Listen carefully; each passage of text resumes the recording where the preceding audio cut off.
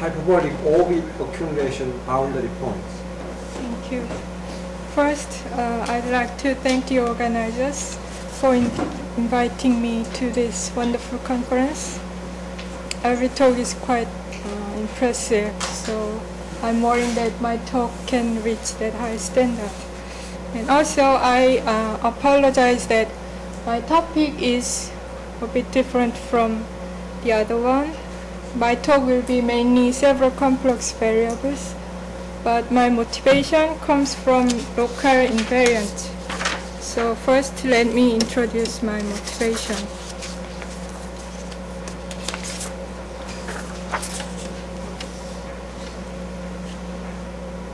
So let M and M tilde be the real analytic, real hypersurfaces in a complex space.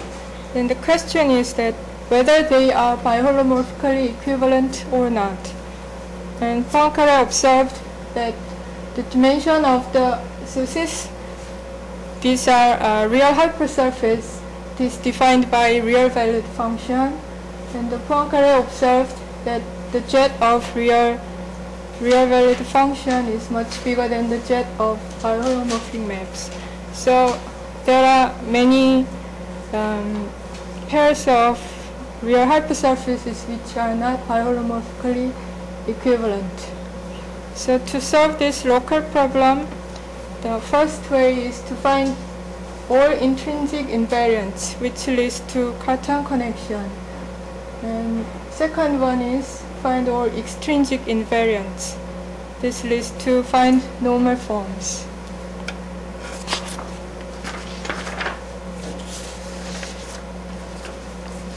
So I studied the normal form case.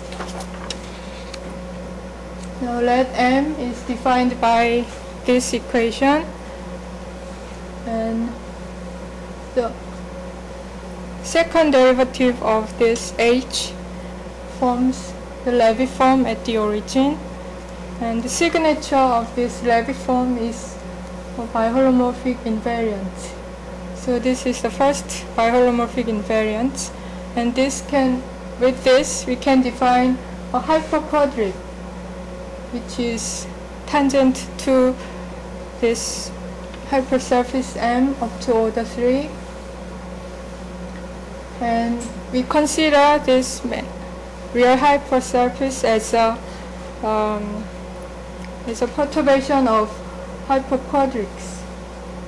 And to find a normal form is to fit this hyperquadric to M as good as possible. So if the Levy form is non-degenerate, then this method gives you the Chern-Moser normal form.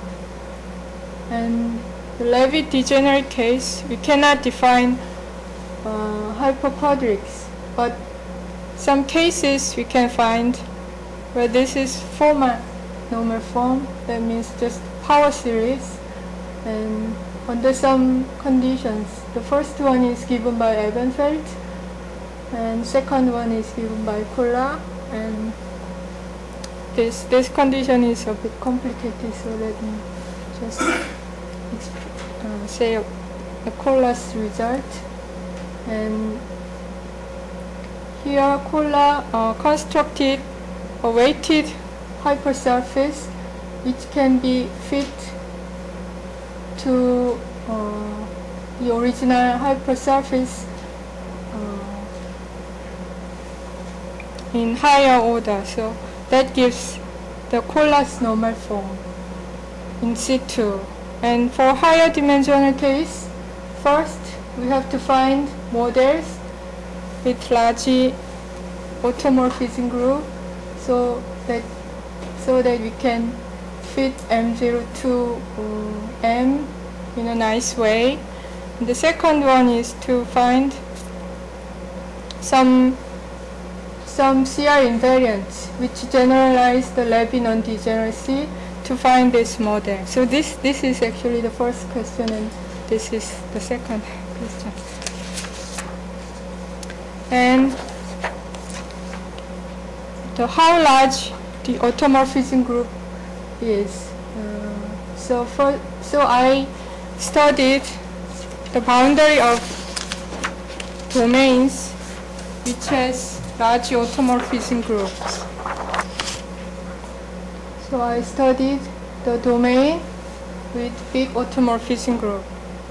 Now let omega be a bounded domain in Cn and define O to omega by the set of all biholomorphic self-maps. Then with compact open topology, this becomes a Lie group. And when this automorphism group is big, the first bounded Hermitian symmetric domains are classified by kata. And the next homogeneous domain is also completely classified.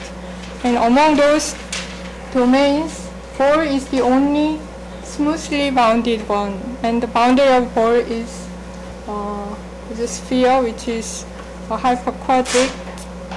So we already know. And when next case is when automorphism group is non-compact.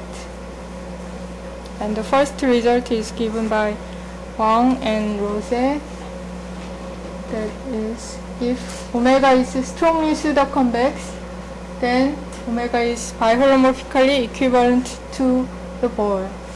So this goes back to this case. And the second one is by Bedford and Pinchuk. That is, if omega is in situ pseudo-convex with real analytic boundary, then omega is 2n domain. And here 2m is the type of some special boundary point.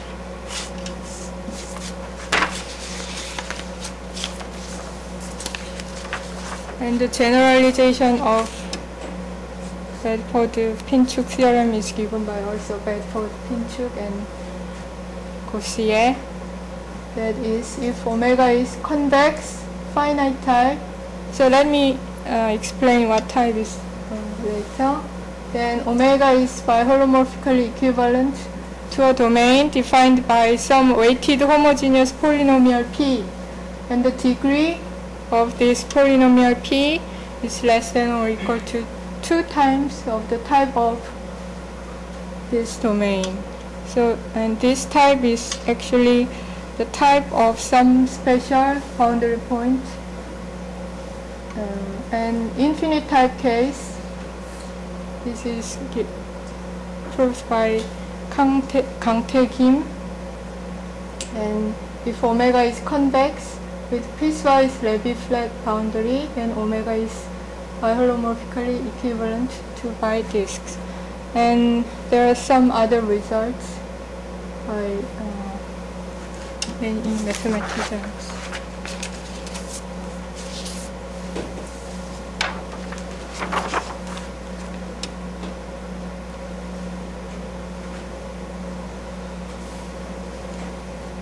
Cartan showed if omega is bounded, then automorphism group is non-compact if and only if there is a non-compact orbit. That means there exists a family of automorphisms and an interior point and a boundary point, so that the family of automorphism maps sends this interior point to this boundary point. And this boundary point is called an orbit accumulation point. And the degree of the polynomial, which Bedford, Pinchuk, and Gaussier proved, is the type of this boundary point. And the question is, if omega is a finite type, then omega is characterized by the CR geometry of the boundary at the orbit accumulation point. And there are two cases. One is the inverse of Fk maps this interior point to another boundary point. And the second one is this maps Q to the same point P. And usually this first case is easier than the second one. So I just consider this first case. Now assume that omega is smoothly bounded and the automorphism Fk extends smoothly to the boundary for all k.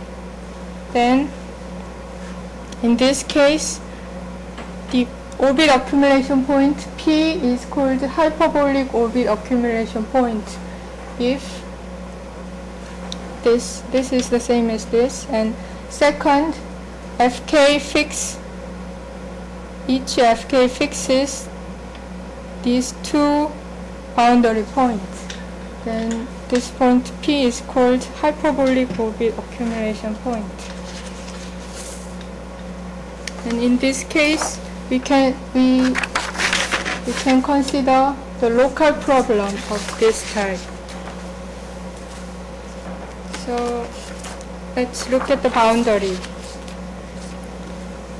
So this is a local problem. When omega is real analytic, then we can define the automorphism group of M by the set of all biholomorphic map which sends M into M. Then M, some point Q is said to be contractible if there exists a family of automorphism which sends this point Q to the origin.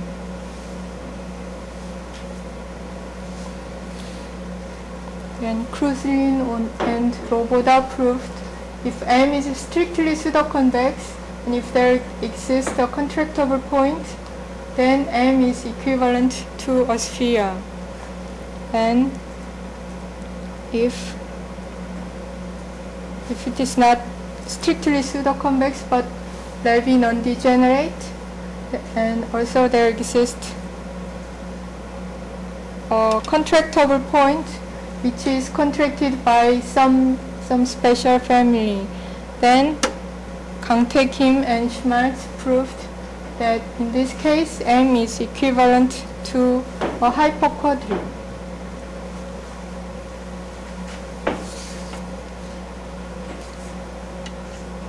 So these two are Levy non-degenerate case, and for Levy degenerate case,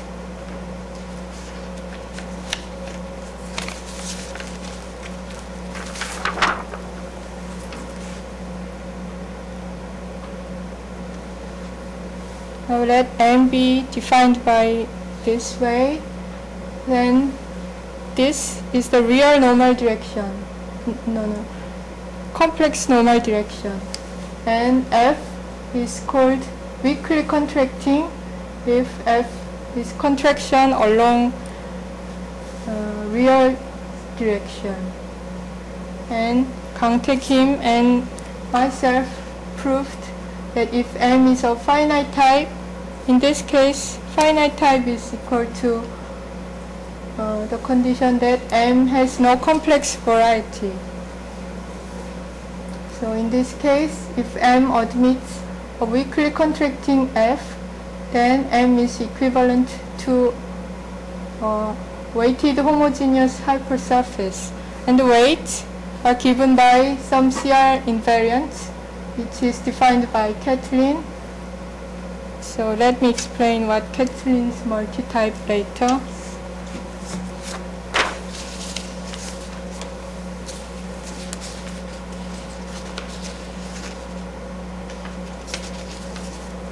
And with that result, we can show that if M has contractible point, which is contracted by some normal family of automorphisms, then M is biholomorphically equivalent to a weighted homogeneous hypersurface. So this weighted homogeneous hypersurface can be our model in Levy degenerate case. Possibly, I don't know. And second, for global case, if omega admits F, which is weakly contracting at a boundary point, then omega is biholomorphically equivalent to a domain defined by weighted homogeneous polynomial.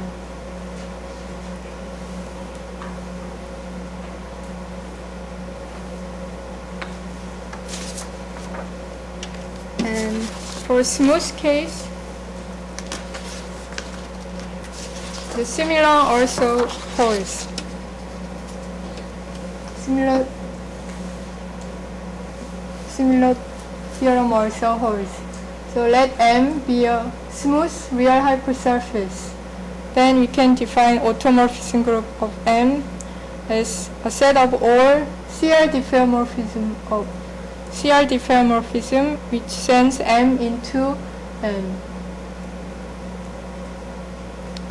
Then we proved that if M is a finite type and if M admits a weakly contracting F, then M is equivalent to a weighted homogeneous hypersurface, and the weight here is given by Catlin's multitype at this point. And with this, we can prove that if omega is a bounded pseudo-convex domain with smooth boundary of finite type, and if omega admits a hyperbolic orbit accumulation point, then omega is biholomorphically equivalent to a weighted homogeneous polynomial.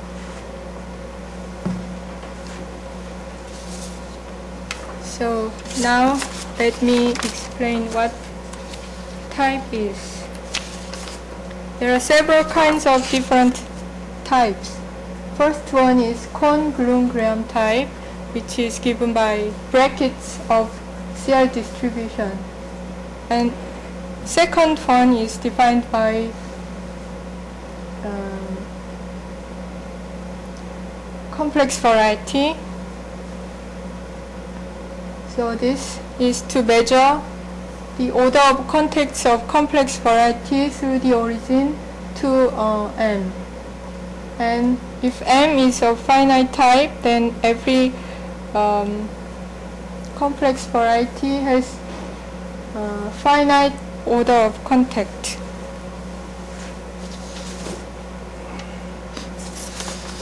And the third one is given by Catlin.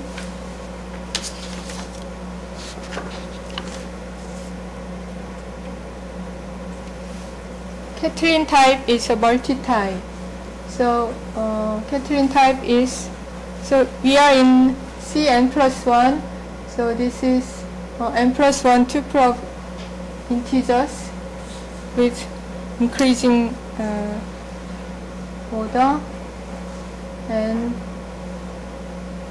the defining function of M satisfies this second condition. And Catlin's multitype is the maximum of this kind of tau in lexicographic order in all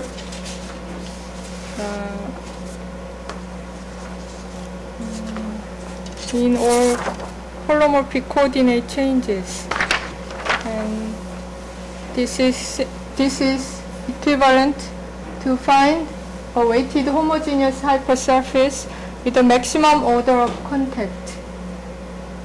Now let tau be a Catlin's multitype. Then since we consider hypersurface, tau 0 is simply 1. And tau 1 is Cohn-Bloom-Graham type, and tau n is less than or equal to D'Angelo type at the origin. So if D'Angelo type is finite, then Catlin multitype also is finite.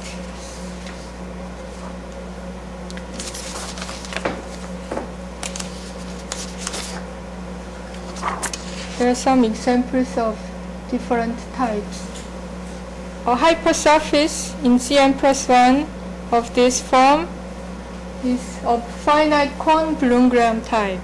But if n is bigger than or equal to 2, then there is no G2 variables, so this is of infinite Catherine type and infinite D'Angelo type. And second one is a hypersurface in C3 defined by this equation, and then this is finite Catherine type, but this contains a complex variety, so this is infinite D'Angelo type. So all types are different.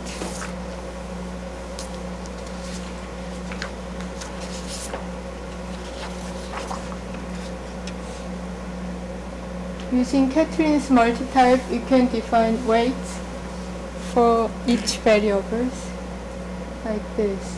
Now the Catherine type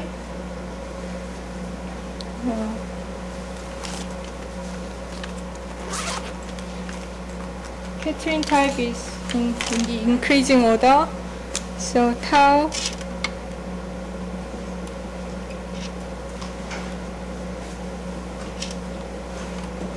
and this is 1, and this, from this we choose this L's such that some of them are equal, and then next one is strictly larger, and this like this. Then with this we can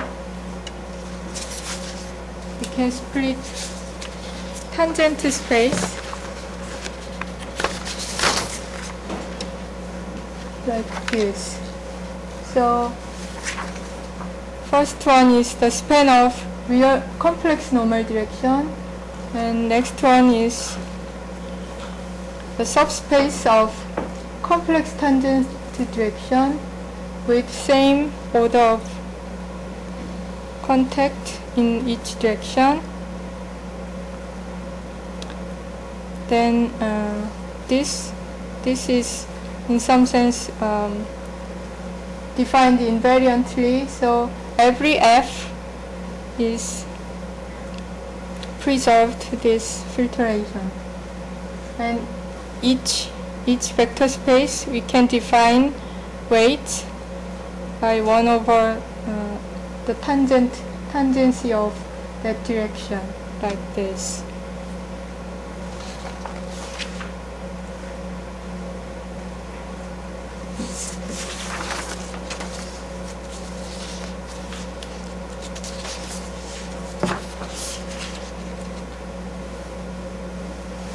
So now we consider that M is a finite Catherine type. Then each direction we have finite weights, and we are in real analytic category. So M, the defining function of M can be written as this. This P is weighted homogeneous, and R is the term which is greater than the weight of this P. Since Catherine multitype is a maximum among all taus, we can show that if X is a holomorphic vector field, which this Rj is a weighted homogeneous polynomial with the same weight with this variable, and if X vanishes at the origin and the derivative of X vanishes at the origin, then xp is equal to 0 implies X itself is a trivial vector field. Otherwise, we can find the bigger tau in lexicographic order. And the idea of proof of the previous theorem is the following. Now let F, since F is a weakly contracting, we can find this mu, and we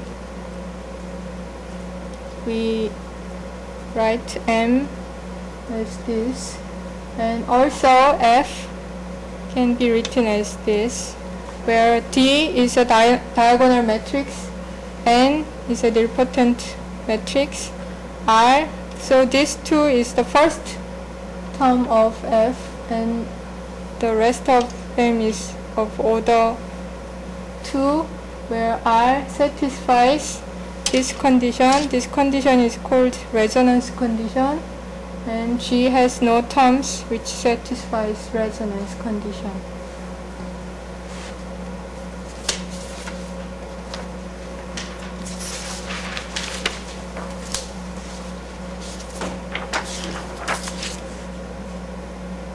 Since M is of finite type, it contains no complex curves, especially. So in each direction, we can show that every complex direction D is actually contracting with this condition. So this comes from so this is just a computation. And from this, and R satisfies the resonance condition, this implies that each R is a weighted homogeneous polynomial with the weight Gj, the weight of Gj. And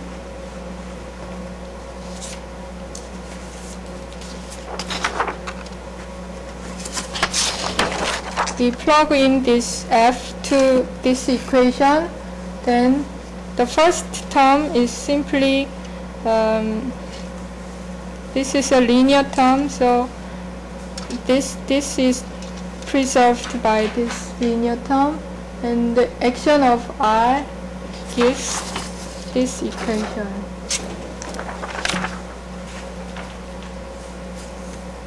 And by the previous lemma, we can show that Rj is simply 0.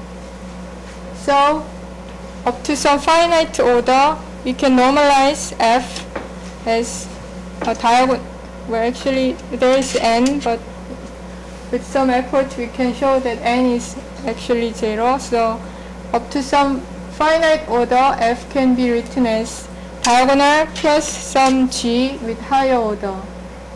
Then in that case, this F can be linearized. This is Poincaré's work. So Poincaré proved the linearization of holomorphic contraction. Now let F be a term of a biholomorphic map. Then F is called contraction if this is, so each eigenvalue is less than 1. Now write F like this. So this is diagonal, this is nilpotent. Then a holomorphic map G satisfies the resonance condition if this holds. And if F is contraction, then this resonance condition gives says that this G is a weighted homogeneous polynomial of finite order of degree. And Poincaré proved that if F is a contraction and has no terms of resonance condition, then F is linearizable. And here is the idea of proof. This idea is due to Ueda of Kyoto University.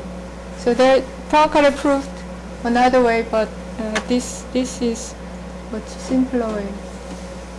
So since F is contraction, there is an eigenvector phi with eigenvalue less than 1. So choose the smallest one. Then write that V as this, for instance.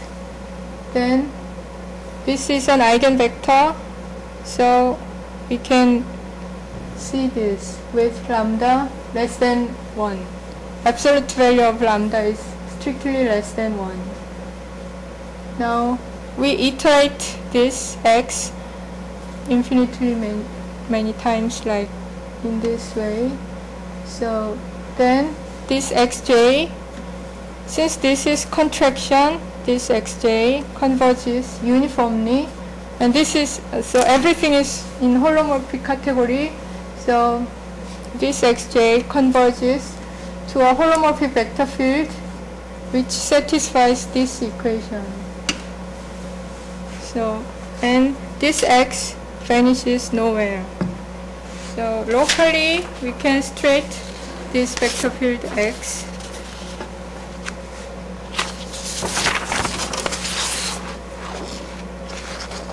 So after holomorphic coordinate changes, we can straight x, and after this changes, f can be written as this. Then do the same thing for next largest eigenvalues. So inductively we can find holomorphic vector fields which vanishes nowhere and satisfies this equation. Then we straight all these holomorphic vector fields. Then after coordinate changes, f can be written as, so this condition gives you that f is just this and the term with resonance condition. And if f has no terms of satisfying resonance condition, then f is actually a linear map. So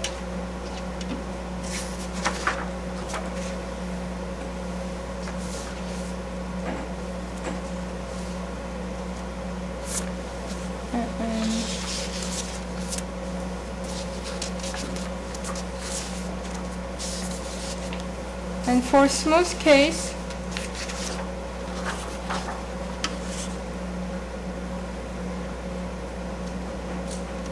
so f can be showed as a contraction because that is just depend on finite z. So in smooth case, f is weakly contracting, then it is also contraction. So it contracts every direction. Then the next one is to do the same thing for smooth CR contraction as Poincare linearized the holomorphic one. So the proposition is that if f is a smooth CR contraction, then there exists a smooth infinitesimal CR automorphism T, which is transversal to the complex tangent direction and satisfies this equation. Here mu is a constant. Then if T is transversal to the complex tangent direction, then we can straightening this T like this. And in smooth CR diffeomorphism. And since this is tangent to M, this image is defined by this. So this is rigid. And since F satisfies this, so F tilde also satisfies this kind of equation. And this implies that F tilde is actually a holomorphic contraction, and holomorphic contraction can be linearized by Poincare's work. So we can linearize F, and if F is just a linear contraction, then M should be a weighted homogeneous hypersurface. So this is the smooth case. And finally, let me introduce the Green-Krantz conjecture, which is a conjecture of a smoothly bounded domain with non-compact automorphism group. So that is, if omega is bounded with a smooth boundary, and then its orbit accumulation point, every orbit accumulating boundary point is of finite type. And this question is widely open, and recently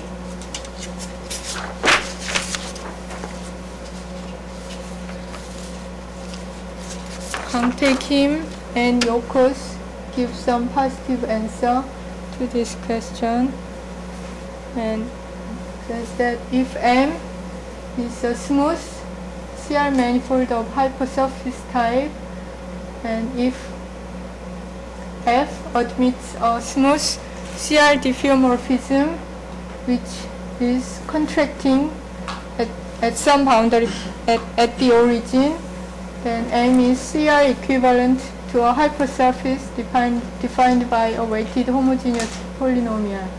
So M is smoothly equivalent to real analytic hypersurface. And from this theorem, they proved that if omega is bounded with a smooth boundary, and if there exists F, which is contracting at a boundary point P, then this point P is of finite type. Finite type here is finite D'Angelo type.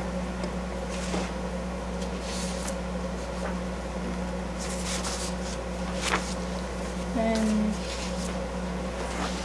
we proved that if omega is a bounded pseudo-convex domain with a smooth boundary, and suppose the Bergman kernel of omega extends smoothly to the boundary minus diagonal, or just extends continuously, that's okay.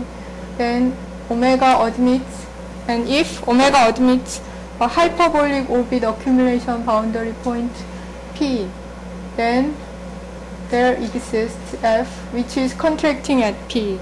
So with this result and the result of Kim and Yokos, we can prove that if omega is this, and then every hyperbolic orbit accumulation boundary point is of finite type.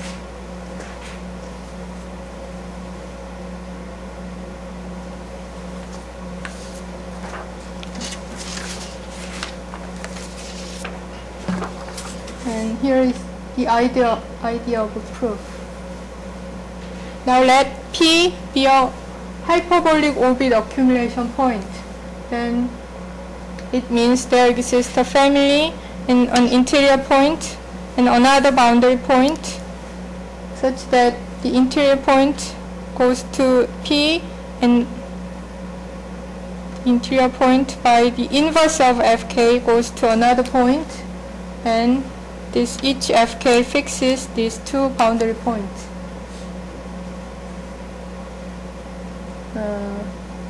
Now, since omega is bounded, we may assume that these two families converge uniformly on compact subsets of omega.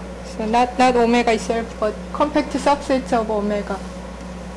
Then Bell proved that if the Bergman kernel extends smoothly up to the boundary, then this map Fk converges uniformly on the boundary, on some part of a boundary. That is, there exists a neighborhood of P such that Fk converges uniformly to a constant map P on this set.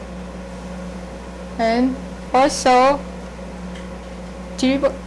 determinant of this converges uniformly to 0.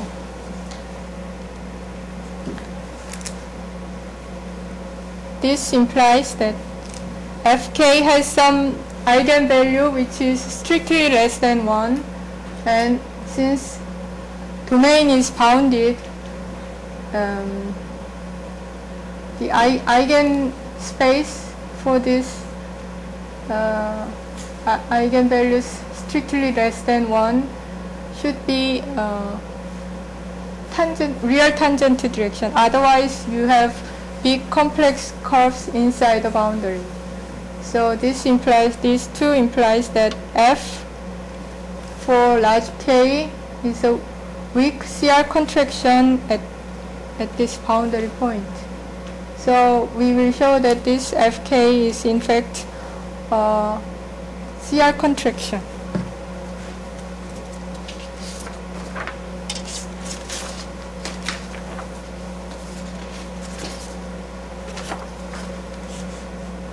Now let F, so this is one Fk.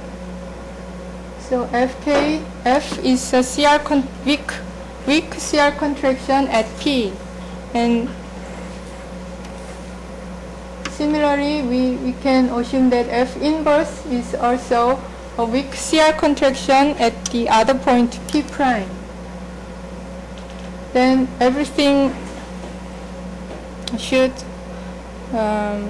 goes to these 2 points. So F has no fixed point other than P and P prime.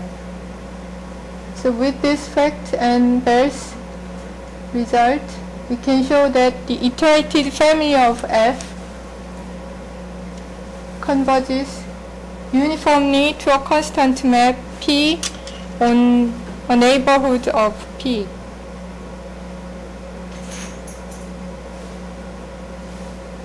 Then with this iterated family, we can show that there exists a holomorphic vector field X on omega, which is continuous, which is smooth up to the boundary, such that XP is transversal to the tangent direction, and F star X is H times X, where H is a holomorphic function. So we can find some, not vector fields, but some direction which is preserved.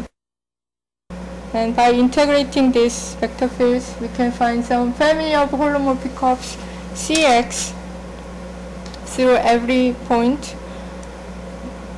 such that F maps this to this. Then from this, we can show that this is omega, this is a boundary of omega, and we have some family of curves which is transversal to the tangent direction. And here is our fixed point P, and this, since F is weakly contracting, F restricted to this curve is already contraction, and we want to show that to this direction F is also contraction, but F maps this point to this point, whereas the other point in the same curve goes to the other point of this another curve. So to go, X goes to this is same as to show that this goes to this and then this. And in interior of omega, F is already contraction. So to this direction, F is also a contraction. So we can show that F, weakly contracting F is actually a contraction, full contraction. So by Kang Kim and Yoko's result, we can show that this point P is a finite T0 time. So this is it. Thank you. Thank you very much.